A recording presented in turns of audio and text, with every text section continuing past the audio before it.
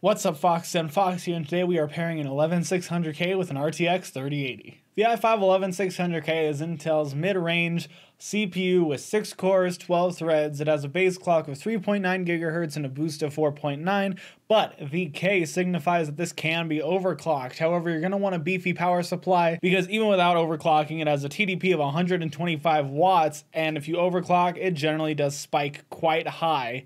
And you can look at videos of power draw on this chip, so just be warned if you have a weaker power supply, and i5's typically worked in the past, your power supply may not work with this CPU. At over $100 more than the i5 11400, does it stack up better with an RTX 3080, or are you wasting your money? Or do you need something better than an i5 to run a 3080? Let's find it out. Let's get in. The first game on the list is Outrider. At 1080p with everything on the ultra settings, we saw an average frame rate of 134 FPS with a 1% low of 10 and a 0.1% low of 3.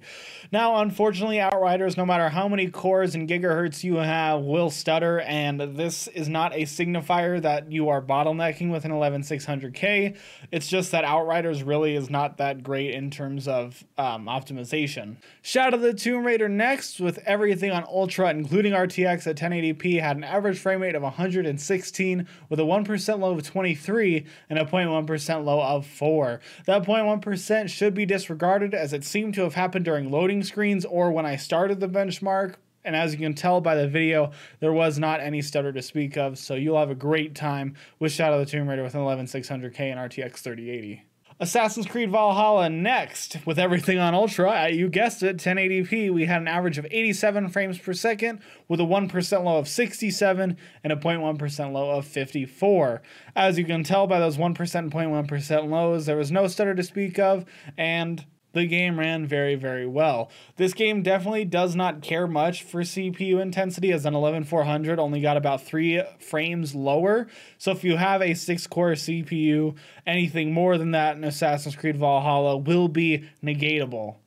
However, that said, I still do recommend an 8-core CPU for the RTX 3080. Gears 5 next, with everything on ultra at 1080p, ran with an average of 113 FPS with a 1% low of 75 and a 0.1% low of 11. This game is optimized for 4 cores, so anything more than that is going to work perfectly fine, and I do not see this bottlenecking a 3080 with 6 cores and 12 threads in Gears 5. Black Ops Cold War next, and of course, with everything on ultra, including RTX, we saw an average of 135 frames per second with a 1% low of 80 and a 0.1% low of 6. I don't know where these super low 0.1% lows come from, because I don't think it's from the CPU. Otherwise, the entire thing would be much lower, but it must have been one instance of a really low 1% low in this game, because I never had any issues with it, and I kind of feel like you should just disregard most of these 1% or 0.1% lows and focus on the 1% low instead. And I will try to troubleshoot and see if it's something wrong with my benchmarking software, because I don't think these games are as stuttery as they are benchmarked to be. And last but not least, Fortnite, with everything on ultra at 1080p with RTX on medium and low, we saw an average of 53. This game got a pretty big overhaul since I last played it, which was like a week ago. And there's dinosaurs in it now and stuff, and it does seem to have affected frame rates, because this is actually running worse than it did on an 11400.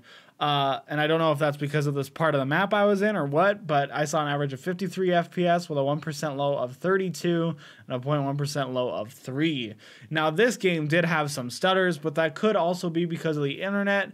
But Fortnite is generally a pretty demanding game, even though it does lay back on the CPU a bit. But for being a cartoony aesthetic, especially the ray tracing on, this game is quite hard to run. So be on the lookout for that. With that said, though, those are all the gaming tests. Will an i5 11600K bottleneck a 3080? Well, I just got a new CPU, and you'll be able to see that on Saturday. So if you want to judge between these games and a top-of-the-line CPU and see if there's a big difference, stay tuned for that. But I don't think that a 6-core, 12-threaded CPU with overclocking capabilities is going to overclock a 3080 to an extreme. I still think 8 cores is probably the way to go for the future, but for right now, I think this CPU is a very good pairing with a 3080. So thank you so much for watching this video. If you like this video, like, subscribe, do what you usually do, and as always, buy yourself something nice.